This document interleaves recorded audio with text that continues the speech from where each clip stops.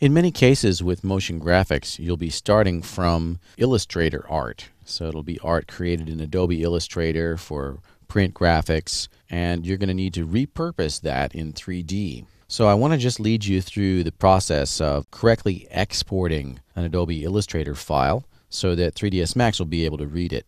So I'm going to start from scratch actually here and make a new print document, and I'm just going to make it an 8.5 by 11. I'll just choose to make it a landscape format and click OK.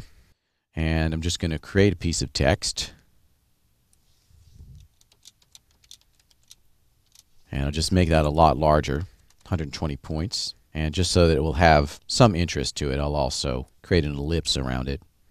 And of course I don't want to have that solid, so I can just make that a stroke rather than a fill.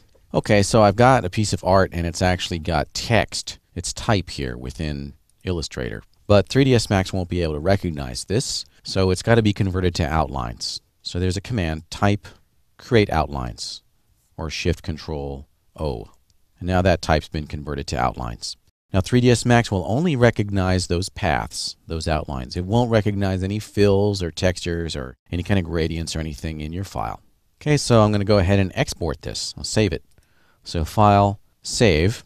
And I'm actually going to save it into a special location, which is on my desktop. I've got my exercise files. And 3ds Max is going to look for this in the Import folder by default. So I'll place it in Import. So this is my current project, Import.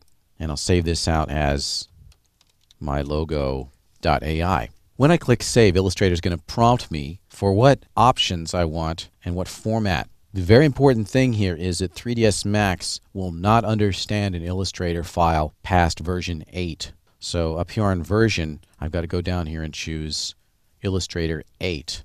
And that's crucial because if you forget to do that, then 3ds Max is just going to throw up an error and say, sorry buddy, can't understand your file. So version 8. And it's saying, yes, there's a bunch of limitations. That's fine.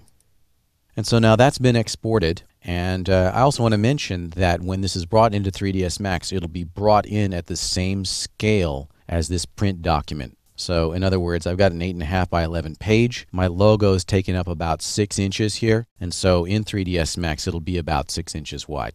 And that's how you export out of Adobe Illustrator.